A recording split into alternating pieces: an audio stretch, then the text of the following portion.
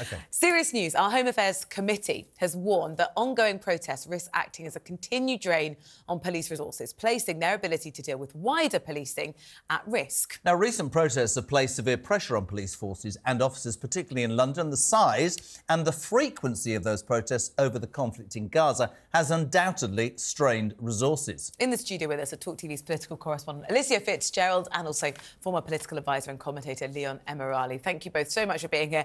Alicia, just start with, summarise for us what this committee of MPs found, in essence, that policing these protests is really expensive and using an awful lot of police resource. Yes, so they've done some research into the recent protests, particularly the ones in London, because those are usually ones on a far bigger scale than more rural areas across the country and smaller cities as well. And they found that this is costing the Met Police a lot of money, and that is whether that's because of deploying more officers there or just general equipment that's needed and things like that, all just to try and keep these protests under control. So they found it's costing about £20 million, which is obviously a lot of money for the Met Police, who are already pretty stretched in terms of funding and resources at the moment.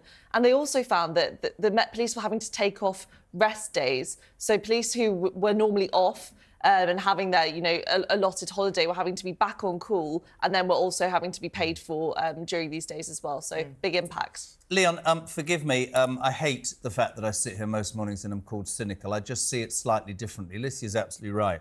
£20 million it's costing. Let's nail this straight away. It is absolutely the right in a democracy to protest. But what we're talking about here is whether those protests, through their disruptive elements, whether it's fanaticism getting control. I mean, what was put onto the side of Big Ben, whether you're Jewish or not Jewish, was a slur, and the police stood by and let that happen. And what I find astonishing in this debate is that it's all these extra hours, it's all this extra money, and yet we have a damn police force in London that if you get burgled, they can't turn up anyway, and yet we see them on television stood there with their arms crossed. Why are they not enforcing the law? The damn officers that are there, pal. That's what I want to know. Well, this is it, and I feel sorry for those police officers, Jeremy, because they are being sucked away from the important work they signed up to do as a police officer. And I think for these protests in particular, they've made their point, these protesters. And I think we are quite clear that they want to see a ceasefire. Well, they're going to say that it's working because Biden said it could be happening by Friday. So if I take the other view,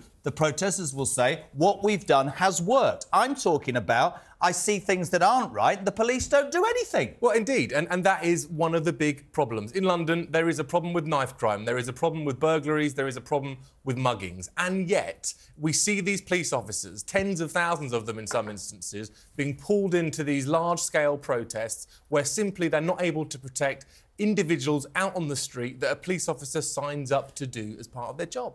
I think we've got to be really careful here, because a right to protest and a right to freedom of speech must be protected. And I think those police officers, I'm not sure about your argument that says, oh, those police officers want to be solving crimes. Part of their job is to protect things like the right to have your freedom of speech. No, but the argument is... I'm just asking Leon. I know, but are we wasting our time doing that? Well, I think that's part of the problem, Rosie. And you make the right point. We have to have freedom to protest. However, when you've got this large-scale protest week on week on week, it's sucking away those incredibly tight resources. So what are you suggesting is the alternative? You tell people they can't protest? No, I think that these need to be better organised. I think we need to have politicians who work alongside these protesters to actually make sure that their voice is being heard, they feel as if their voice is being heard, and that the solution isn't always thousands of people on the streets sucking away those resources. What is Sometimes the solution could be actually dialogue with politicians, dialogue with decision makers on a smaller scale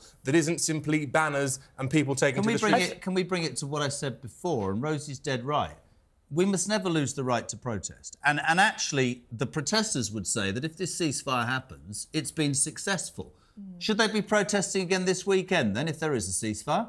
Well, I mean, the answer to that is, in my view, no, they shouldn't, because the point's been made, and if there is a ceasefire, then they've got to the end of their goal. We can always protest. There's always something to protest about, and that's a great thing about this democracy. But it shouldn't be the case that the same issue is being repeated over and over. What if other people want to protest on other issues, but simply they can't? But they can't in this instance because the resources are being ploughed into a single protest around Gaza. Hold on. What if others want to protest on that scale? But that's not stopping anyone else from protesting. No. It just means that there won't be as many police at the protest. We need to remember that. So no, absolutely on any subject. If you want to go and do a separate protest on anything, you are allowed to do that. Those protests can only go ahead with the relevant police resources. That's not true. It is true. You can't have a protest given permission to go ahead if you haven't got the police there able to effectively do their job. I don't think anybody in a democracy, I'm not speaking for other people, but I think we absolutely have a right to protest. I think we can get embroiled, unfortunately, in the rights and wrongs of a protest. I made a point the other day, earlier, that nobody responded to it. There was one lone Israeli man with a placard saying anti-Hamas. He was moved along so he didn't agitate the 250,000 who have a different view. They are absolutely within their rights to have a different view. For me, I just find it really ironic that we have a police force that doesn't, I think, seemingly do what it should do for people away from protesting, whether they're getting sucked in or not. I'm with the girls. I think that's a debate. protest. I think that's a debate about saying we don't have enough police. Yeah. Well, that's it as well. I think that's the point. And if we can all accept that policing is stretched in this country, in police forces up and down the country, not just in London. So we need to have a return to ensuring that the police are working on the important issues that matter, solving crimes, keeping people safe. But the issue is, Leon, if you do that, you are being seen to say you cannot protest, and that must never change. I keep saying it. What we need to be doing is looking at those parts of the protest, be they disruptive, be they fanatical, be they over the top. Are those draining more resources, and should the police be more active and less impotent when they're doing what they're doing? That's how I would see it. That's it, and I think that's what lots of people are actually advocating, is not that we just cease the right to protest full stop, clearly. I mean, I'm sure everyone at some point in their life feels like they do want to exercise their right to free speech, and I know that we all do that at TalkTV as well. So it's really important that we make sure we tread that really carefully. And I think what lots of politicians and lots of just members of the public are advocating is not that these protests stop totally. Yeah. I'm sure some people do advocate that.